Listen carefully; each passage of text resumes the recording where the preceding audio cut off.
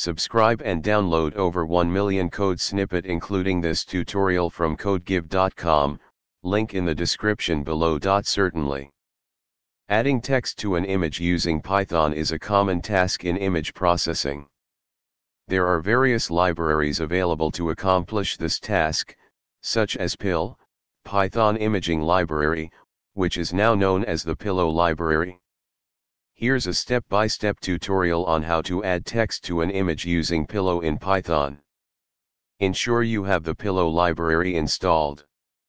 If you haven't installed it yet, you can do so via pip. Here's the full code combining all the steps.